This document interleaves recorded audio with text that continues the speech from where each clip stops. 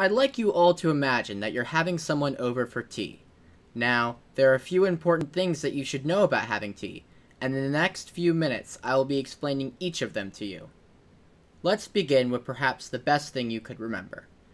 If someone does not want tea, then don't pour them any tea. You cannot force someone to drink tea if they're not thirsty for it. You could ask someone, "Do you want tea?" and maybe they'll say yes. So you prepare the water, put everything in the kettle, and finish making the tea.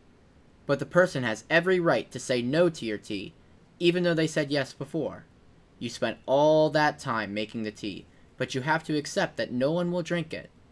No one will ever drink your tea. Now, if you made someone tea in the past and they enjoyed it, that does not mean that they want your tea again. Your creamy, hot, satisfying tea.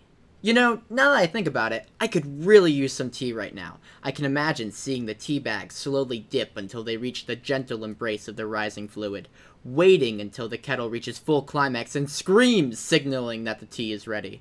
I never thought I'd have tea until I was ready to eat breakfast. Wait for breakfast, I'd always say. But you know, I want tea now. Maybe I shop around, experiment, try all sorts of tea. Yet I've heard some types of tea are simply bad. There's no way around it. They're just unhealthy. Like if you're forced to serve someone tea just so they won't tell a secret they may have on you. No, wait, that doesn't make sense, because that goes against what I was saying from the very start. If someone does not want tea, don't pour them any. Don't force anyone to make you tea. That's not fair. It's not right. I don't understand it. I also don't understand why people film themselves having tea. What are you gonna do? Study the tapes later? Like, I imagine someone sitting next to a projector with a pad of paper taking notes on their performance. Will this help you in any way? And did you get permission to film someone else having tea with you? This is just too complicated. I give up. Everyone should just stop having tea. No tea until everyone gets it right. I hope I educated you on how to properly enjoy tea, and make sure that the people around you are enjoying it too. If you learned something from this video, please leave a like, and if you have any questions, feel free to ask them in the comments. I'm Bloomas02, and tea is sex.